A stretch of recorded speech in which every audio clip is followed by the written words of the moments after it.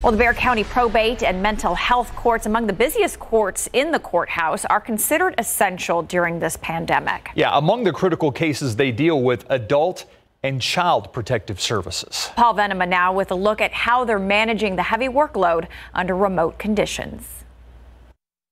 2020 MH0773 in the interest of LL. It's Monday, a large docket and a brand new way of doing things. I'm kind of old school. I like having paper files right in front of me and everything's going electronic really quickly, so it definitely takes some getting used to. The lawyers out there are working as hard as they can to try to do as much as they can remotely and on the computer. And fully aware that they're plowing some new legal ground. So it's a little bit of different challenges, but nothing that violates their due process and legal rights. It is with those rights in mind that we're not identifying the person involved in this hearing. They're on this remote hookup via computer from the state hospital.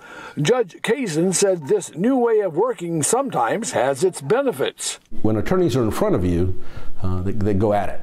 When attorneys are on a screen, they seem to think a little more before they speak, and it makes the hearings a little more pleasant. It's times like these that really show us what this place is about. You know, those prosecutors out there, the public defenders, the clerks, the staff, all the people keeping this place going on a skeleton crew because they're essential personnel, they're just as scared as anybody else. Paul Venema, KSAT 12 News.